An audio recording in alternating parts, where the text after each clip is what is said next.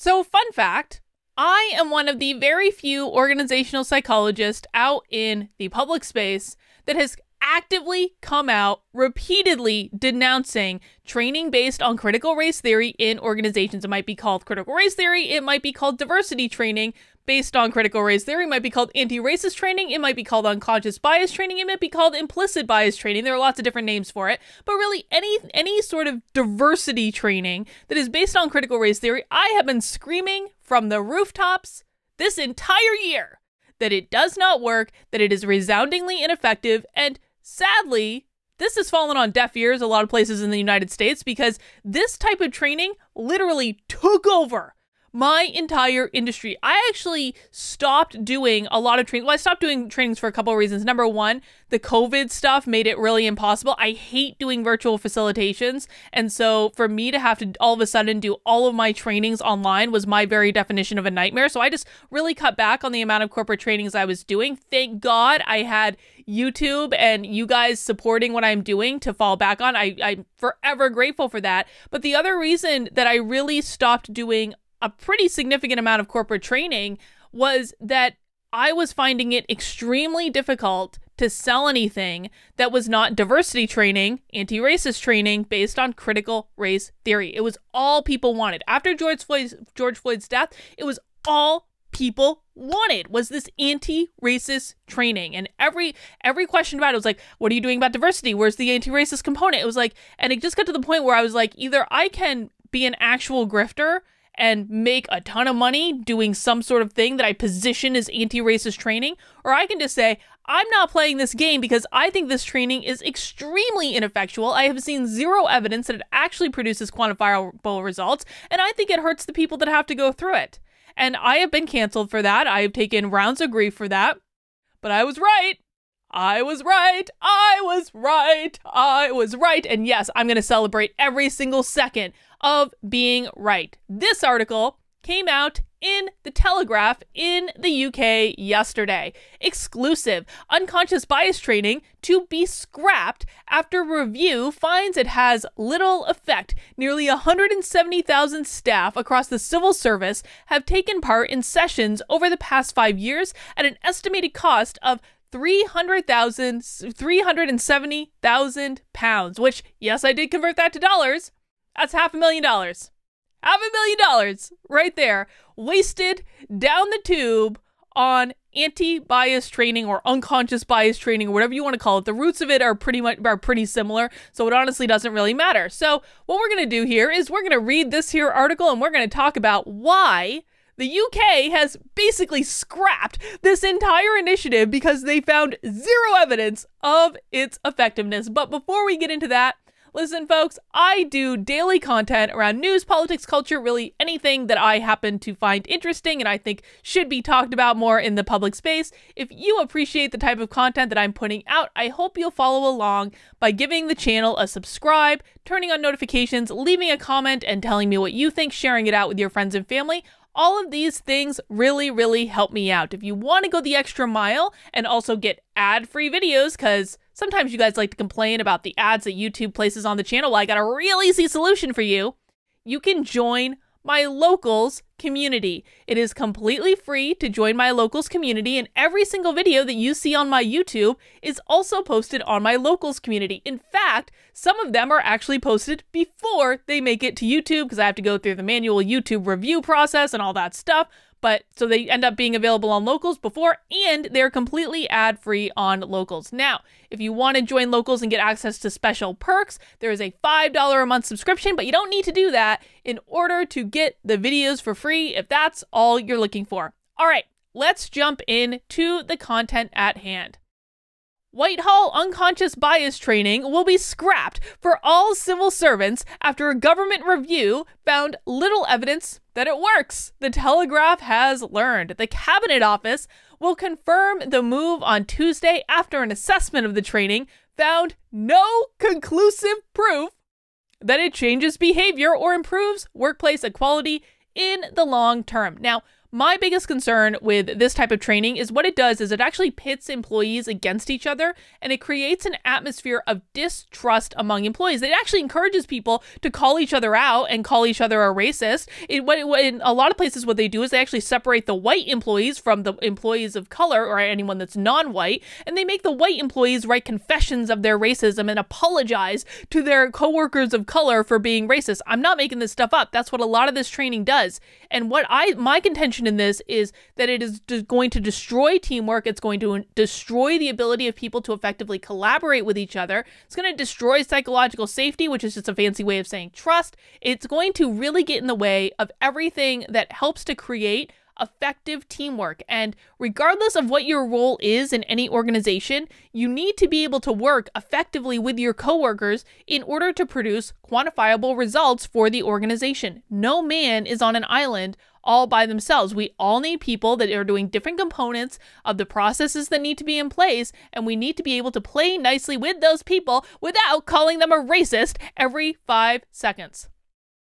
Such courses have been found in some cases to lead to unintended negative consequences, said a government source familiar with the review. What they mean by unintended negative consequences is that when these trainers actually come in, what they do is they literally teach people stereotypes. They teach people stereotypes that they may not have actually known about prior to having this training. And so what happens when all of a sudden you're teaching people stereotypes? Well, guess what? You're going to impress that stereotype upon them, and they're actually going to be acting as though that stereotype is true, when in fact, before that, they may not have had any inkling that that stereotype even existed. Unconscious bias training is intended to alert people to hidden prejudices that may harbor that influence. That is a really poorly worded sentence. I'm going to read that one from the beginning again. Unconscious bias training is intended to alert people to hidden prejudices that may harbor that influence their behavior and decision making. Nearly 170,000 staff across the civil service have taken part in sessions in the past 5 years at an estimated cost to the taxpayer of £370,000, also known as $500,000. A series of Tory MPs have expressed anger about the training, which they argue is driven by the woke agenda rather than evidence and only serves to enrich consultants. Listen, I've talked several times about how much money Robin DiAngelo makes giving a 1-hour talk. It's 5 figures, dude. It's minimally, like, you know, Tucker Carlson way back in the day reported she makes like $6,000 for a talk. No. Robin DiAngelo typically will make significantly more than $6,000 for one talk. I mean, some universities have paid her $12,500. I've seen estimates in the $20,000 range for one talk. She's making millions of dollars. She's making a metric boat ton of money trying to convince people that they're racist, and people play into this all the time. I mean, in the United States, the federal government has paid millions of dollars, millions of our taxpayer dollars for this type of training until Donald Trump outlawed it by executive order a few months back, which will inevitably be rescinded if Joe Biden actually ascends to the presidency, which is a whole other problem. But you know what this article tells me is that there's hope. There is hope that we don't need the Trump executive order to have people see logic and reason that this training absolutely produces zero quantifiable results. Learning about unconscious bias was first made a requirement for all Whitehall staff in 2014, with online sessions provided for junior staff and face-to-face lectures for senior Mandarins. I have no idea what a Mandarin is, but okay. The compulsory curriculum has since been scaled up to include 4 modules in diversity and inclusion training, as well as separate standalone courses. A new government review of the academic literature on the training echoes that a 2018 assessment conducted by the Equality and Human Rights Commission, which found a mixed picture of its effectiveness. Acknowledging the increasing popularity of the training in organizations across the UK, the Commission stated, "The training has been implemented even though some academic research and reports highlighted the ineffectiveness and even the negative effects of UBT, unconscious bias training." I have spent hours, I'm not kidding, searching for evidence of the effectiveness of this training. I have asked dozens probably of times, if not even more than that, for people who believe in this training to provide me evidence that it actually works. To this day, I've been working on this little project for months. to this day, no one has come forward to provide me with any valid evidence that this training, not even any valid, I shouldn't even use the word valid there, any evidence at all that this training is actually effective. You don't want to know why? Because it is literally never measured. It's never measured when these consultants do it. That's not how they sell it. They don't sell it in terms of effectiveness. They don't sell it in terms of how it increases productivity, how it increases equality, how it increases access to opportunity. They don't sell it based on any of that. They sell it based on, you don't want your staff to revolt when they get pissed that you're not doing anti-racist training and then call you out for not being an anti-racist organization. That's how it gets sold into organizations. And then maybe not quite that specifically, but typically how this stuff gets sold is through the HR offices, and the CEOs generally don't care. And they're like, yeah, go do that stupid training. They don't believe in it at all. It's just to keep the HR people off their back and to like throw them a bone for this stupid diversity training that they want to do. But it's not about results. I have talked to many CEOs like on the down low. I can't like say their names publicly because they'll get rashes of grief from their employees and probably their investors too if they spoke about it publicly.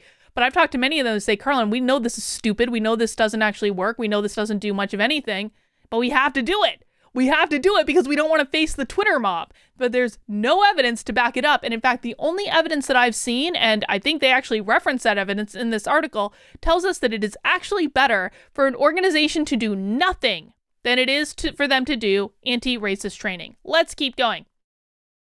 It added that there remains much academic debate on the accuracy of the implicit association test, which is very, very true. There's articles that the people who developed the implicit association test at Harvard, which is an online test, you can go and take it right now if you want to, but the people who have developed the test actually are like, yeah, it doesn't really measure much of anything. They've actually come out and said, like, you probably really shouldn't be using this for anything because it doesn't measure what it says it does.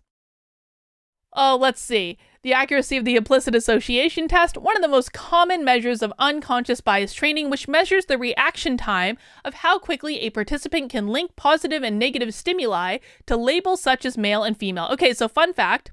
Obviously, I knit a lot, right? So I'm like super dexterous. I'm super dexterous with both hands because I knit a lot.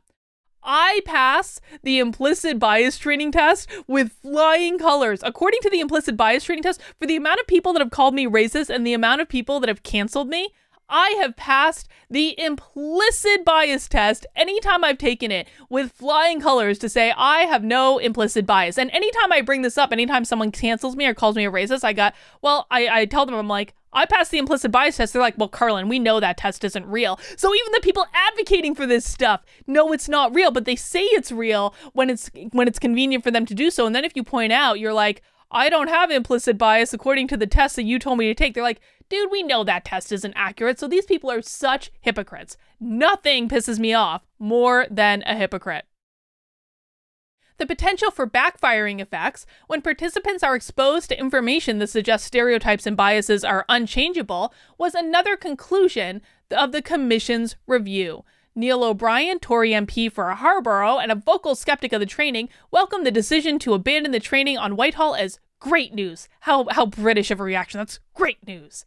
He told the newspaper, the scientific evidence suggests that unconscious bias training does not work and may be counterproductive. Taxpayers would much rather see their hard-earned money spent on more productive, less divisive things. So the UK has come to their senses. Welcome to the party. We're glad you're here. Now, if only Joe Biden would come to his senses, because listen, whether or not you want to hear this, it's looking more and more likely every single day that he's going to be the next president. I mean, if you believe the media that okay, so the Electoral College voted yesterday. They basically Joe Biden is now the official president-elect. What the media is not telling you, of course, is that that's not actually the last word on the subject. The Senate has to vote to confirm, or not the Senate, the Congress has to vote to confirm this or to accept the electors, which is a hearing that's presided over by Mike Pence, so who knows what could happen there. But the reality is this. There are 7 states that have also sent a different state of electors to Congress just in case they uncover evidence of fraud, and many states are actually now continuing their investigations, knowing that they can pick either slate of electors based on what they find. So we don't know for sure yet, but guys, the reality is that Joe Biden is looking pretty likely, and if he gets in, he is going to rescind Trump's executive order on this topic, which is going to bring critical race theory back into the federal government. It's going to bring all the grifters that offer this training back into the federal government, which is going to be a problem. However, if we can still keep beating the drum of it's not effective, it's not effective, it's not effective. Are we measuring it? What is the goal? Is this actually going to increase productivity, team cohesion, all the things that we know are important to teamwork?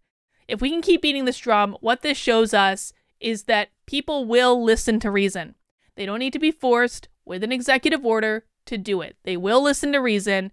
One of the reasons I got on the Trump train to begin with was I was so happy that he banned this nonsense training. And, you know, we might need to go on and continue to fight this battle without him. But I mean, maybe people will see the light. Maybe we can all hope. All right, guys, that's all I've got for this one. I'll see you soon.